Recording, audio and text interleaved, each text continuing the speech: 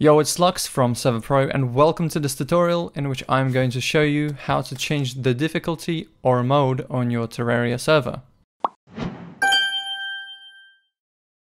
Changing the mode or the difficulty on your server is actually quite simple.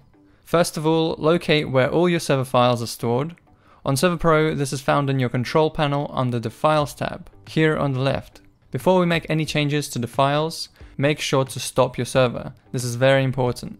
Next, scroll down all the way until you see the file called Terraria.properties and open it by clicking on it. Then find the difficulty setting right here. What you need to do to enable this option is just remove the hashtag in front and then change the number to whatever you like.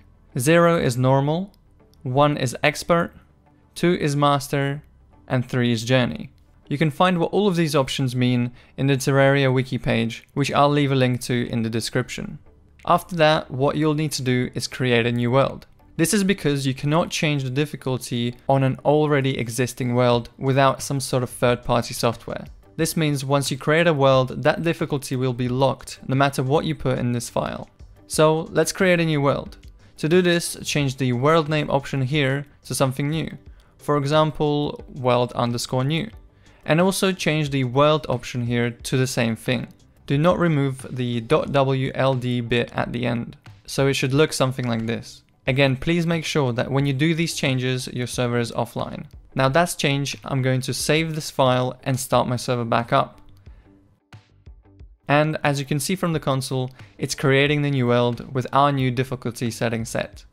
Once it's created, you can also see the world file in the worlds folder here. Because I set my world difficulty to journey mode, when I try to join the server with my normal character, it won't actually let me. This is because you can only join journey mode servers with journey characters. And apart from that, I hope this tutorial was helpful. If you have any tutorial suggestions, leave them down in the comments below. And if you're having issues with anything, contact our support team. Thank you for watching and I'll see you in the next one. Goodbye.